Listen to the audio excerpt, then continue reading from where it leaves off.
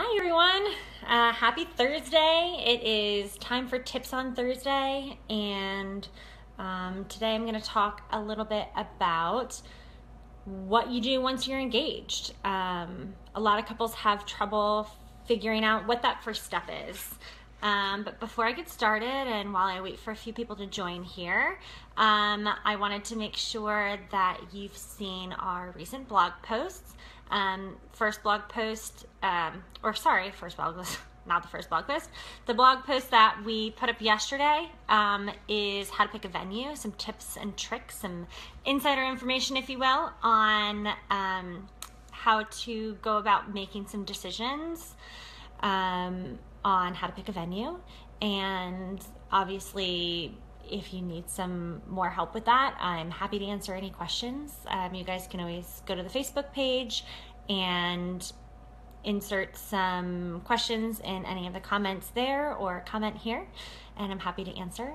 And then also I want to let you guys know, and I'm just looking at the details here, that next Tuesday, the 17th, so depending when you look at that, that could be a different Tuesday, but next Tuesday, the 17th, I am doing a webinar with Brittany Collier Studios with the Create initiative, and it is a goal-setting webinar, and so we are going to be joined by Tiffany Tolliver of Emma Rose Agency and Brittany Robinson, who is a marketing and branding person, and the four of us are going to give you some information on how to create vision boards and set some goals and some very measurable actions that you can take.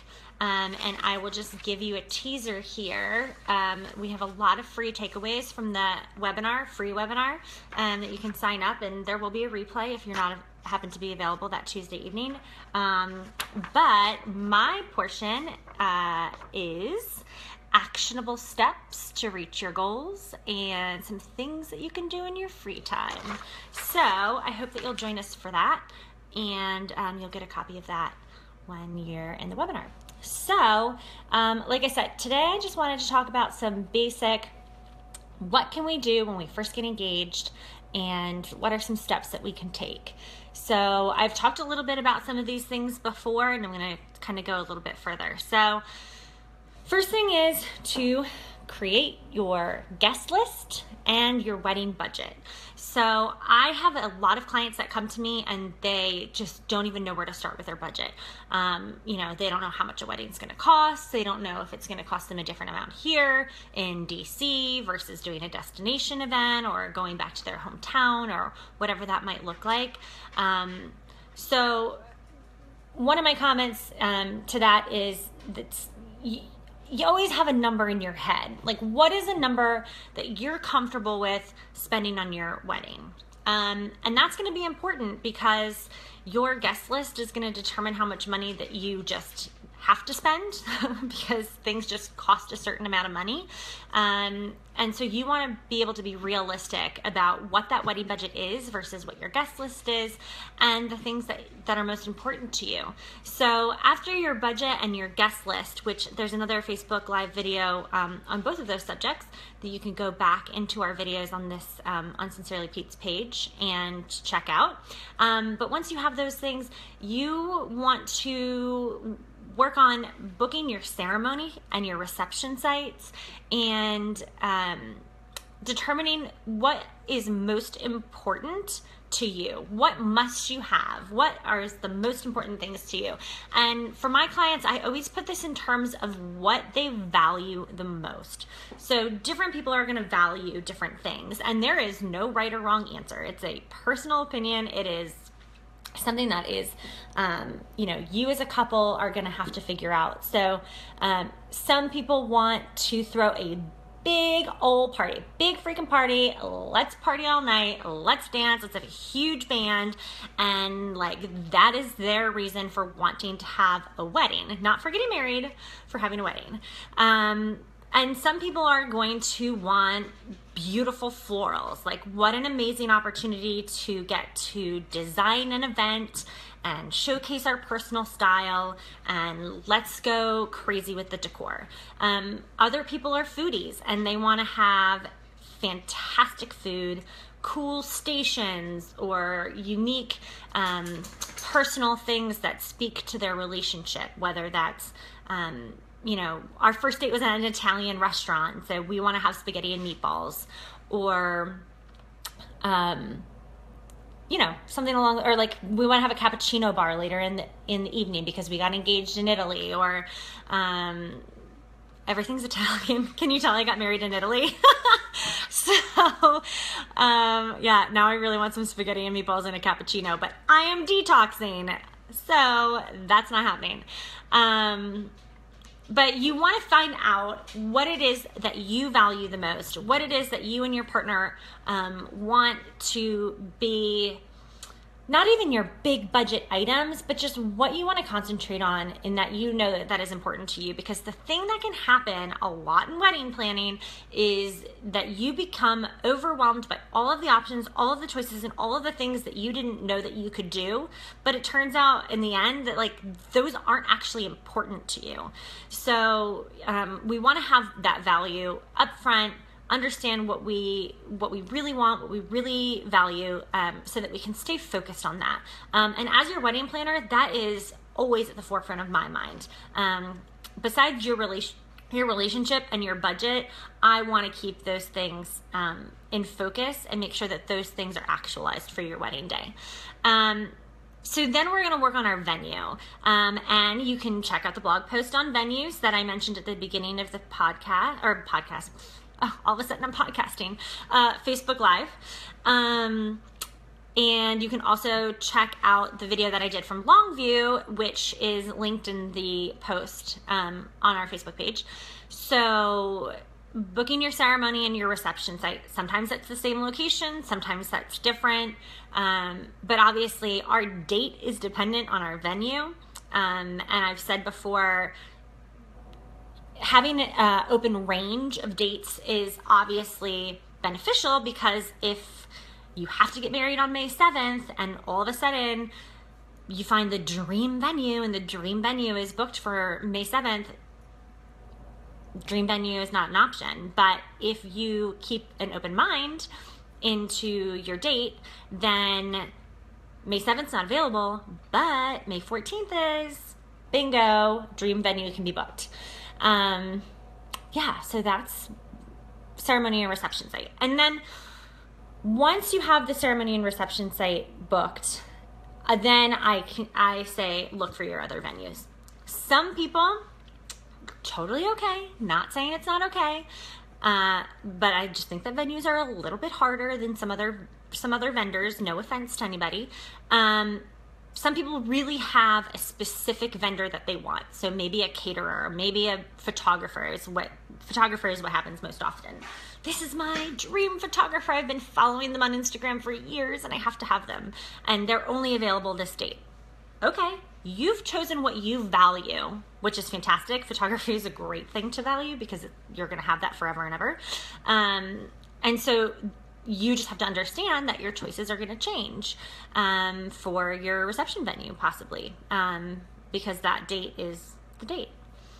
The next thing that people need to think about and maybe sort of skip over because they don't think it's that important, but especially depending on the time of year and especially depending on the city that you're getting married in, is hotel room blocks. So I have a few people who I'm doing coordination projects for right now, coordination events, and they didn't think about hotel room blocks. They were told to think about their hotel room blocks. I actually had somebody on the phone with me yesterday say, yeah, the venue person told me I should book my hotel room blocks, and I didn't. And now everybody's staying at the Best Western because there was no other hotels in the area. Nothing wrong with Best Western either, but there are some other hotels that are close by that they would have preferred their guests to stay at.